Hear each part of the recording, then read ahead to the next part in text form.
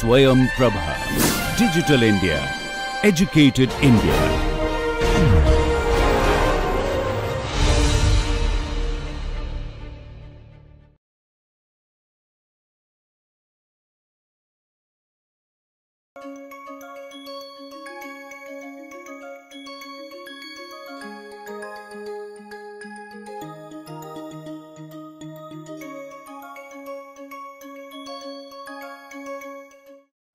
We will try to understand these processes by one case study.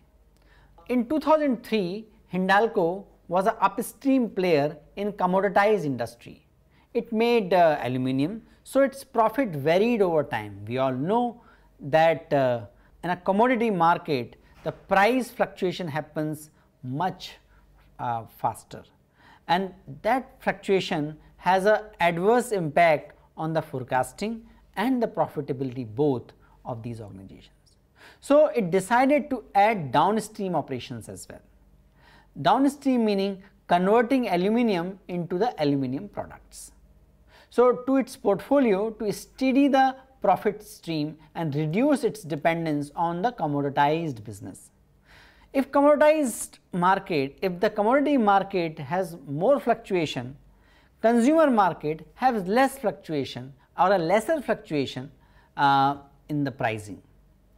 So in order to cushion against the fluctuating commodity market, Hindalco decided to include organically or by acquiring the downstream operations as well, that is converting aluminium into the products like foil, can, etc. So to that end, it acquired the two leading downstream companies in the aluminum industry. They acquired Indal in India and Novelis in North America. So this case study and the learnings arising out of that are taken from the article of Professor Nirmal Kumar on how emerging giants are writing the rules of the M&A, published in the Harvard Business Review. After acquiring Novelis, Hindalco prioritized its integration task. So the first thing was financial integration. Hindalco quickly aligned the two companies' financial reporting periods. It consolidated the quarterly results and ensured that both entities met the regulators' guidelines. That was the first thing they did, and which is called financial integration. The second integration, in this M&A Hindalco did was organizational integration. It kept Novelis people in all top management jobs there and sent just two of its own executives, a risk management and one a logistics expert, to Novelis to help improve its global supply chain.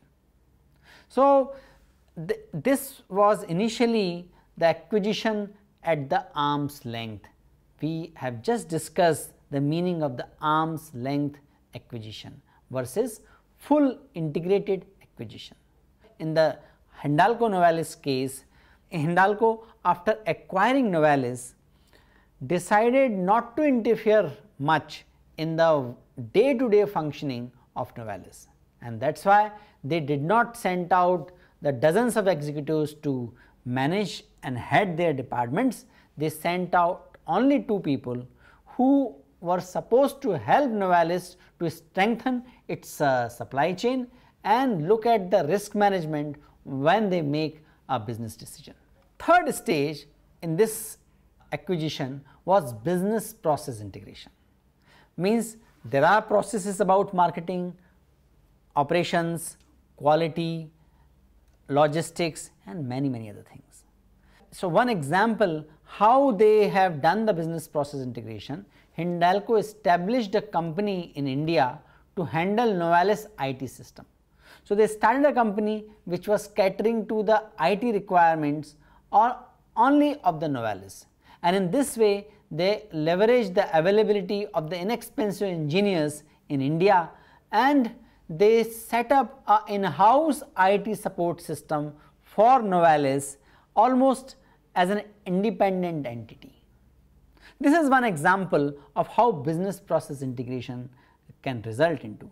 In fact, It also resulted into shutting down some plants, clubbing some of the projects so that the upstream business and downstream business can remain integrated. Then comes the stage of the market integration. Hindalco projected that India's demand for aluminum product would double from 2007 to 2012, and it actually happened, almost happened. Half of the increase would be for the flat rolled products Novelis produces. It planned for India to absorb 1/3 of Novelis output in 3 years.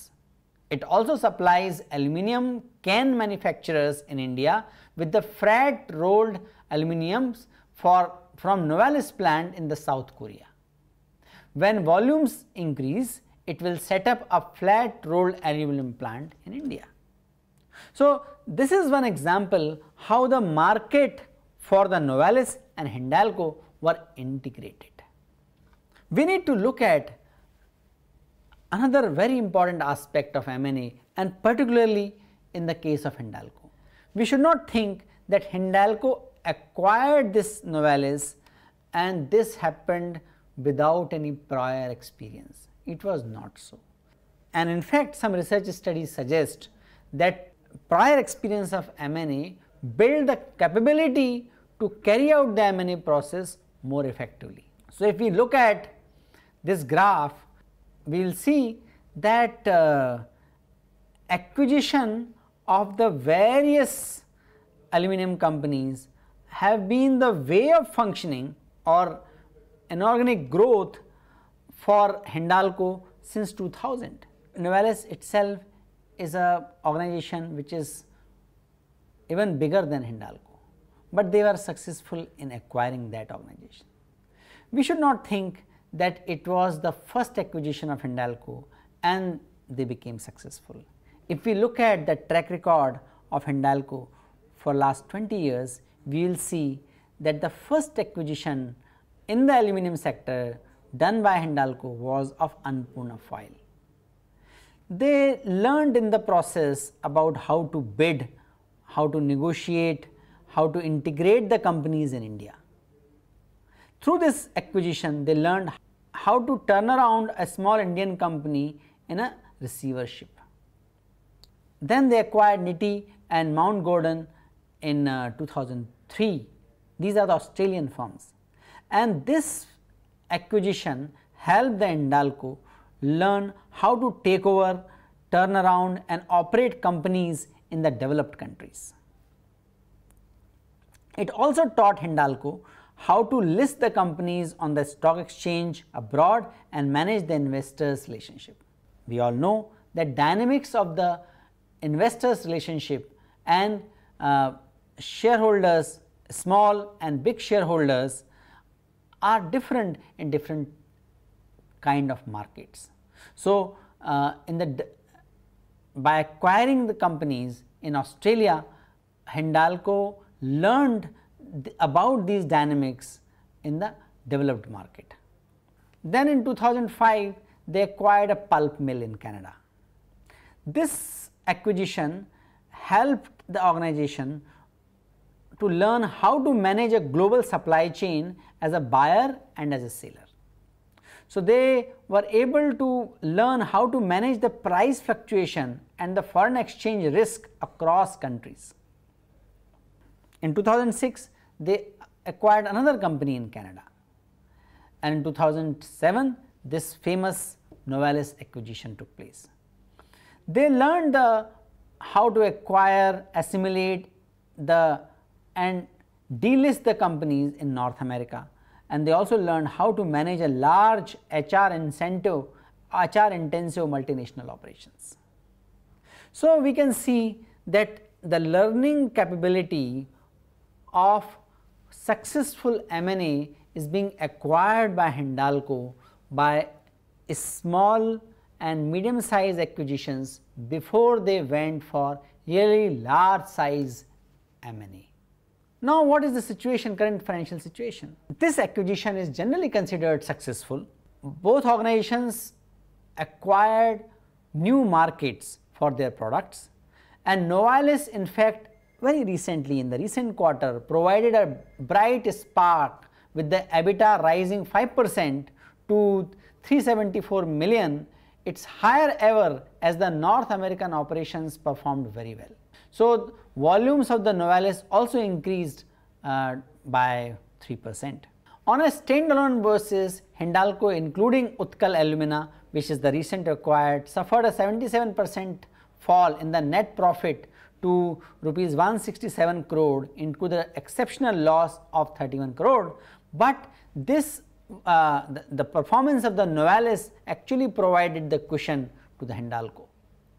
So, we can say that it has been a successful acquisition. Both organizations were able to access the new market, they were able to integrate lot of their business processes, and market share, though initially the share price went down, which generally happens immediately after any merger and acquisition, the share price of the Hindalco went up and currently it is hovering at the 200 rupees level. So, currently the share of the Hindalco is being traded at 200 rupees. We need to understand that M&A is a complicated job. So, natural question was, should organization do a small M&A, should organization acquire or merge smaller entities or more number of smaller entities, or they should look for a big size merger and acquisition to be successful and to be profitable. So, the question is, should organization merge or acquire smaller entities in larger number, or they should merge or acquire a large entity in a singular or in a limited number to attain the business success. Research says that companies that regularly and systematically pursue moderately sized M&A deliver better shareholder returns than companies that do not. So, the key lessons of this session about the stages of M&A are as follows. We need to understand that M&A requires involvement and activities at several fronts, and it is useful to prioritize these activities in the form of financial integration, organizational integration, business process integration and market integration. Most of the time M&A decisions are driven by strategic logic. Strategic logic generally do not get translated into the business logic or profitability scenario. That is why large number of M&A, probably more than 50% of the M&A, they do not realize the potential which is thought to be at the planning stage of the M&A.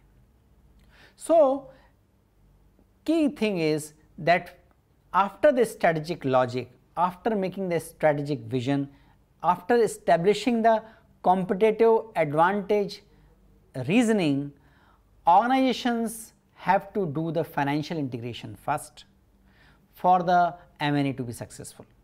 Along with that, they need to start the organizational integration. Business process integration is the key thing through which a cost saving promises can be realized, and then comes the market integration. Market, different stakeholders and the customers must be getting the non-confusing signals, and so that their trust in the organization should increase rather than decrease after M&A. Field of OD and OD practitioner can play very important role in all these stages. We looked at how OD practitioner and the field of OD can be so helpful in the pre-combination stage. If we look at these four aspects of the integration as articulated by Professor Nirmalya Kumar, OD practitioner can be extremely helpful and the field of OD can be extremely useful in the organizational integration. Nonetheless, the field of OD can be useful in the business process integration as well. By facilitating the management teams of the acquiring and acquired entities, they can indirectly influence the market integration as well. OD in M&A situation can use various types of intervention which we have studied in the course thus far. If you remember, we studied individual level intervention, team level intervention and strategic intervention, organizational level intervention. In the M&A, OD practitioners have to use individual level intervention for the leaders to articulate their strategy and vision for the M&A. OD can help in the group level intervention by helping the management to create the M&A team, make the team function well, facilitating that team to be effective in their role. So, OD practitioner in this way can help a great deal in facilitating various teams to be effective in their role. OD practitioners and the field of OD can be extremely useful in cultural due diligence and talent due diligence. They can also be helpful in overseeing the OD intervention and identifying the right assessment and criteria to track the success of M&A process.